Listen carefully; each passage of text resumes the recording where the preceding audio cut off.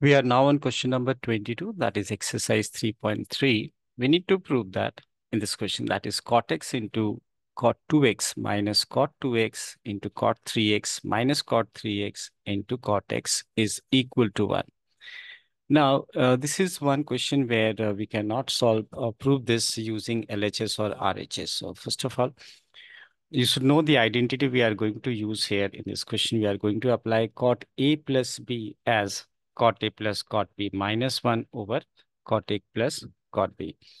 Now, as I told you that we cannot start with the LHS and RHS. We are going to start with cot 3x and we will be writing cot 3x. I can write cot 3x as cot x plus 2x.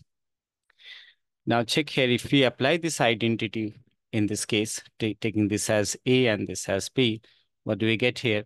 That is cot A plus cot A, which is cot X, plus cot B, sorry, into cot B, that is cot 2X minus 1, that divided by cot A plus cot B, that means cot X plus cot 2X.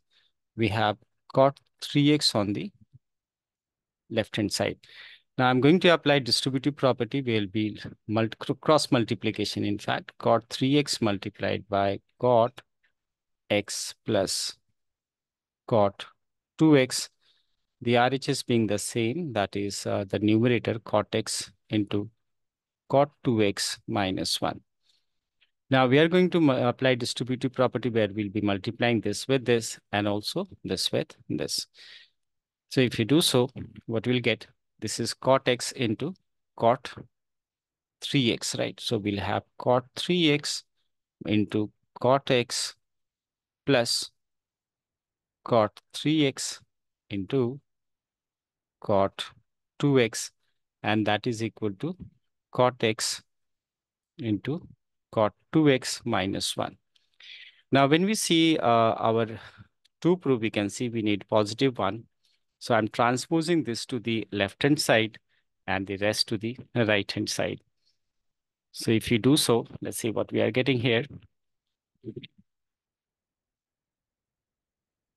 Here I'm going to transpose minus 1 to the left. So it will become positive on the left-hand side on transposing this to the left.